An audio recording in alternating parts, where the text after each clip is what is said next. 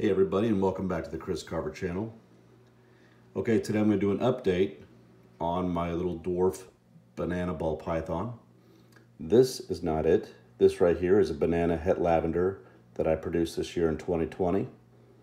And I'm kind of going to bring in the other one here. Now the other one I showed you had all the red spots all over its body. It had like this red sores all over its body. And as of a week ago, there was no sores. However, when I went to go get him today,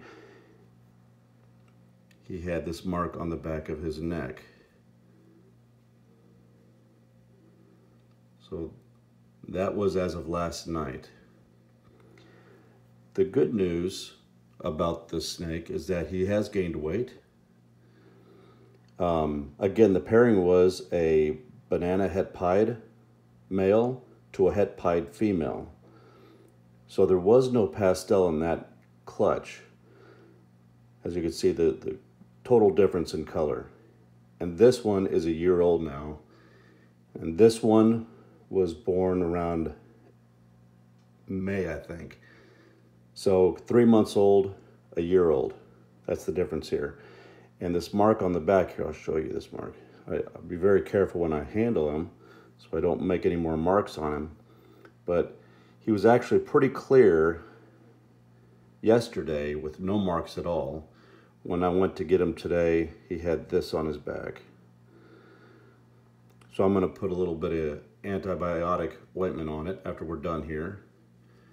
But I wanted to let you see the update. Like, again, he has gained weight. He still eats 2 mice a week, 2 hopper mice, about like a big. He doesn't go for the big ones, and I don't like putting the big ones in there. But he gets them right away, and yeah.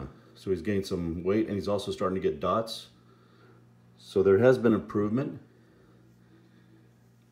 But again, when you look at these two side by side, total difference. And not only that one being about 3 months old and this one being a year old. That's my dwarf banana. And anyway, I wanted to give everybody a heads up and let you see them. And if you have any questions, comment down below.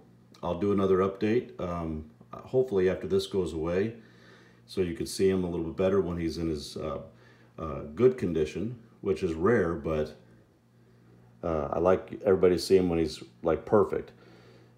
So with that being said, I'll sign off.